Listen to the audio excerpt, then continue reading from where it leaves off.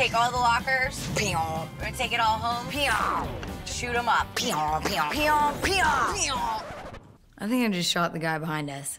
Storage Wars is one of the biggest shows that has been airing on the A&E network since December of 2010, giving insight into items that might have held certain values in the past and providing a good platform for their preservation.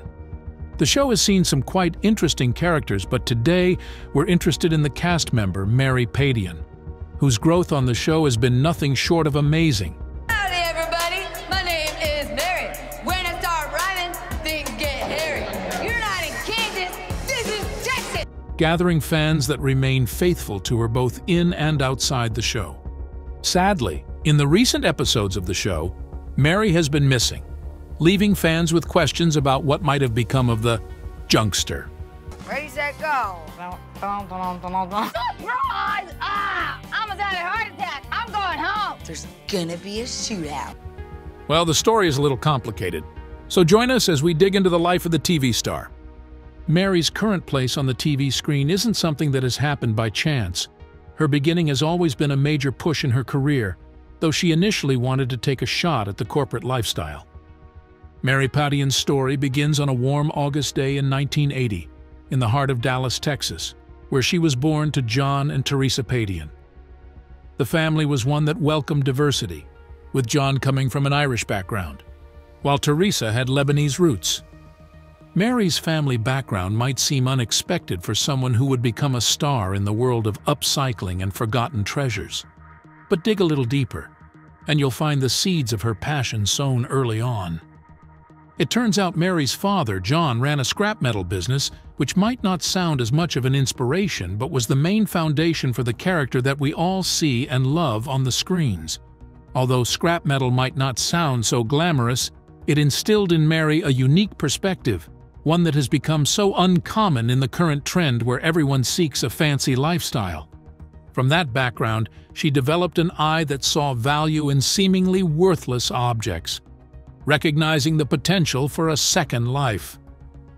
It also turns out that both parents had a role to play in building this consciousness in Mary. Mary's appreciation for overlooked treasures was further nurtured by her mother, Teresa, who had a keen eye for vintage finds. Imagine the impact that weekends spent scouring flea markets and garage sales, surrounded by the whispers of stories held within those dusty trinkets, might have had on young Mary. Talk of a perfect breeding ground for Mary's future endeavors. Old artifacts tell stories, which form the major backdrop for the values that people see in these things. So for someone to do really good flipping these things, there should be an attachment to these stories and the longing to make them heard. It happens that Mary wasn't just drawn to tangible objects. She had also developed a knack for the stories that come with them, having a background in photojournalism, which was in fact what she studied at the university. She possessed a creative spark and a natural talent for capturing the world around her through a lens. This led her down the path of photojournalism.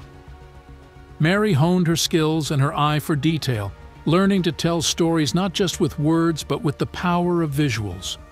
This experience would prove invaluable later on when she'd need to communicate the potential hidden within a dusty storage locker in a matter of seconds. Early career and growth. Many fans might not know, but Mary wasn't always in the television business. Her transition into the screens was a gradual process, eventually leading her to something that she cherished and was truly committed to. With a background in journalism, Mary's early career path took her to D Magazine, where she served as an intern just after she graduated from the university. This was a path that seemed most plausible for the young lady, but fate would later take its toll.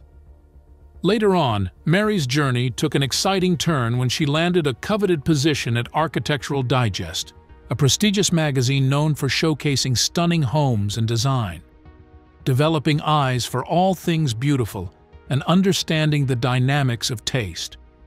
Here, she likely honed her knowledge of aesthetics and trends, which would later translate seamlessly into her ability to identify hidden gems in storage lockers. Eventually, realization struck. Turns out the corporate world wasn't where Mary's heart truly belonged. Instead, she opted for the thrill of the hunt, the adrenaline rush of uncovering a hidden treasure. She started by owning a store in town where she got into thrifting, not minding that thrifting wasn't something that was really appreciated back then. She got into the habit of collecting unique items, refurbishing them, and selling them at a higher cost to people who sought these items for different purposes. The items seemed decorative and appealed to a lot of people who saw them. These were the things that truly ignited her spirit and provided the fulfillment that she needed. It was her activities at this time that drew the attention of one of her customers back then, Morris Mo Prigoff, who had a stake in Storage Wars. Impressed with what Mary was doing, he invited her to join the show. Already, Mary has been prepared for this all her life. So, when the opportunity for Storage Wars came knocking, Mary embraced it with open arms. Little did she know that she just stepped into a career path that would change her life forever, propelling her into celebrity status. She initially came in the season 1 of the show and joined the auctions. It was in the second season that she got confirmed as one of the permanent members of the show's cast. Storage Wars wasn't just another reality show. It tapped into a primal human desire, highlighting the thrill of the unknown and the excitement of discovery. The show first premiered on the A&E network in 2010, being the brainchild of Tom Beers. Due to the thrills and promise of discovery from the show, it quickly gathered up followers. The show also followed a group of charismatic personalities who faced off in high-stakes auctions for abandoned storage lockers. It was a show of bargaining power on the side of the cast, who enjoyed the joys of winning a bid and the pains of a loss. These lockers, overflowing with the remnants of forgotten lives, abandoned by unknown individuals, held the potential for incredible finds ranging from items like antique furniture to rare collectibles and even valuable artwork, quickly becoming a playground for the junkster. Not every storage on the show comes with treasures. They could also be filled with nothing but junk. Separating valuable items from junk is where the true skills of the buyers are tested. A slip can cost buyers dearly when they make the wrong deals. Mary's knowledge of exploring the flea market and collecting old items becomes a plus for her.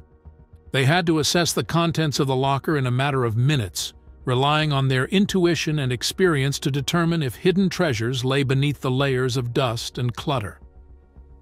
The show thrived on the drama of the bidding wars, the tension as buyers pushed their limits, and the joy of unearthing a valuable find.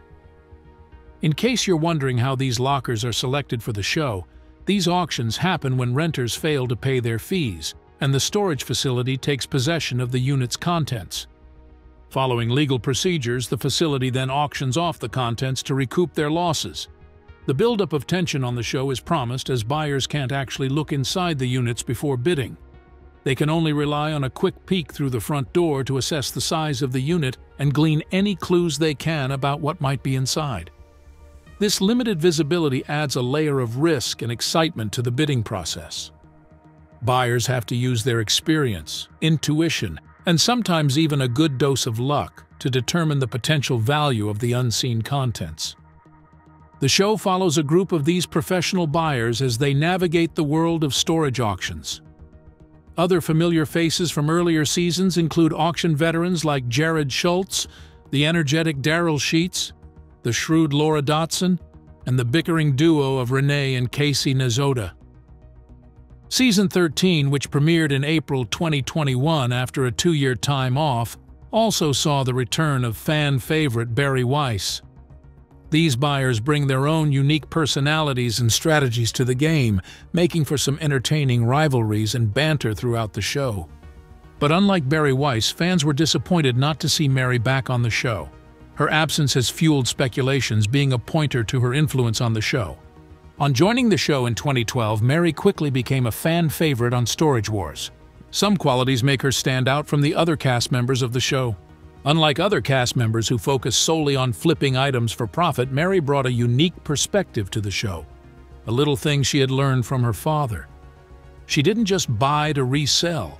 You can say that she was the queen of upcycling, adding a little value to make some of these items more appealing than they would ordinarily be. She was the one who saw the potential for transformation in even the most discarded objects. She wasn't afraid to get her hands dirty, diving into lockers and sifting through forgotten belongings. This quality was her magic wand with her fan base. Everyone was always eager to see what she would be doing next. But Mary's magic touch went beyond simple cleaning and restoration. She possessed a genuine talent for spotting the potential in seemingly worthless items. To Mary, a dusty old chair could become a stunning statement piece, just with a new coat of paint and a touch of creative flair. A pile of vintage clothing could be transformed into a trendy outfit with some clever alterations and a keen eye for style. She basically possessed the ability to breathe new life into forgotten objects, which was a quality that resonated with viewers. She wasn't just hunting for treasures, she was an artist creating something entirely new. Each episode typically features several auctions, with the cameras capturing the pre-bidding tension, the fast-paced bidding itself, and the moment of truth when the winning bid is announced. After the unit is won, the buyer gets to work unloading the contents and appraising their finds. This is where the real drama unfolds. The big question becomes, will they unearth a hidden gem that turns a hefty profit, or end up with a unit full of junk? The show does a great job of building suspense, leaving viewers guessing about the value of the contents until the big reveal. This, coupled with the intense competition amongst the buyers, created a pressure cooker environment. Mary, despite her talent and charisma, wasn't immune to these challenges. She faced fierce competition from her castmates, all vying for the same hidden treasures. There were moments of frustration, of bids lost by a hair's breadth, of lockers yielding nothing but disappointment. Since the show has been on, it hasn't been all smooth ride. Fans saw a part of the show that they didn't know was there. Turns out, Storage Wars wasn't all sunshine and vintage finds. As with most reality TV shows, controversy inevitably arose. Accusations of staging and prop placement began to cloud the show's authenticity. While these claims were never definitively proven, they did cast a shadow over the excitement of the chase. Eventually, these events cost the show one of its most impressive casts, Mary Padian, who didn't seem to be on board with the happenings and the on and off time that the show had, starting from 2014. Storage Wars. Texas had captured viewers' imaginations for several seasons, but the initial excitement began to wane. The format, while engaging, started to feel repetitive. These controversies, combined with the show's natural life cycle, eventually led to a break in 2014. It wasn't just a break for Storage Wars Texas, the show got canceled entirely. To this day, there has been really no clear explanation as to why the show was canceled. In the event of such a communication gap, speculations took the fore, alleging that Storage Wars Texas wasn't really that different from the original Storage War, being just a spin-off from the original show. In any case, the former casts of the show in Texas were left without any TV gig, and it seemed that they all were up for an early retirement. Such wasn't the case for Mary, who already had a very dedicated fan base due to her unique skills. Her fans petitioned the producers of the original show to take her in, eager to see her continue with her creativity. On seeing how popular she was among people, they had to grant the request, and Mary had to leave Texas for California. For someone who had spent her whole life in Texas, this must have been a big change for the star, but she had a fan base to keep happy. She continued her amazing show of talent in California, but tragedy struck again on the show in 2019, following some accusations that the producers of the show had it scripted, meaning that most of what the viewers saw was fake. This accusation was made by Hester, who left the show at the time. And the wave that came with this wasn't one that the producers of the show were ready for. They had to suspend activities, pending when the issues were resolved. The accusations of staging took their toll, leaving viewers questioning the authenticity of the show's premise. While Storage Wars eventually returned, albeit with a different format and some cast changes, Mary decided to move on. Perhaps the thrill of the hunt had diminished, or maybe she craved a new kind of challenge, a way to use her platform for a greater purpose. Some believed, on the other hand, that she might have shared the same reservations that Hester had with the show, which had made him live the show for good. We are yet to get a clear picture of any of these, but the fact remains that Mary was nowhere to be found on the show, even though she still tags them in some of her posts. Life after Storage Wars.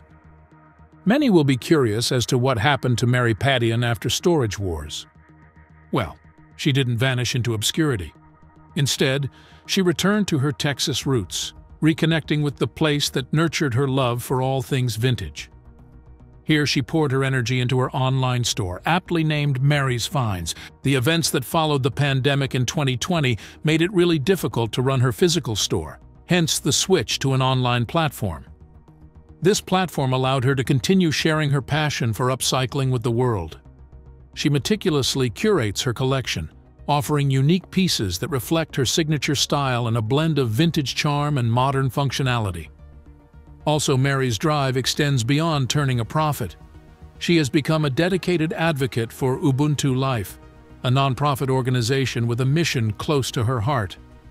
Ubuntu Life works tirelessly to support children with neurological issues in Kenya. The organization provides essential medical care, educational resources, and a haven for these vulnerable children. Mary uses her platform to raise awareness for Ubuntu Life's work, often showcasing the beautiful handcrafted items made by the mothers supported by the organization. Mary Padian's story is more than just a reality TV journey.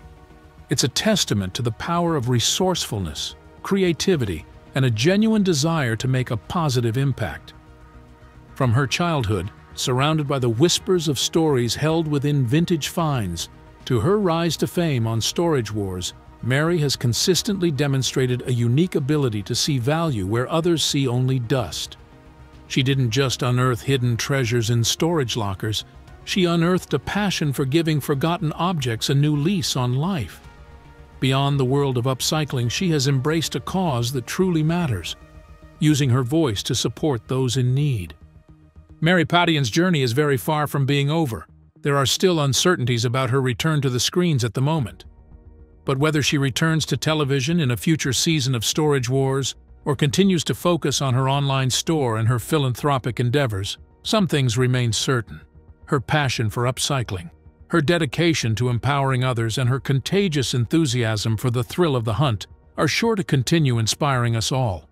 But it's a sure thing that fans will be really excited to have her back, as most of them are currently patronizing her business at Mary's Finds as a way of supporting her.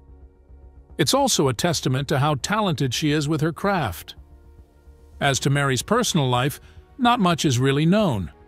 According to available information, she is very much single at the moment, though there have been speculations about her relationship status in the past. What we know is that in a 2016 episode of Storage Wars, she introduced a man named Dylan as her boyfriend. He was apparently from Texas and they met there. However, there haven't been any updates about him since then, leaving it unclear if they're still together. Later on, fans often shipped Mary with her Storage Wars co-star Brandon Sheets, but it appears their relationship was purely friendly. Overall, while Mary enjoys sharing her professional life and passion for upcycling, she maintains a private space regarding her romantic life. Hopefully, we get more information in the future. So, what are your favorite memories of Mary on Storage Wars? Do you share her passion for upcycling? Let us know in the comments below, and we will see you in our future videos.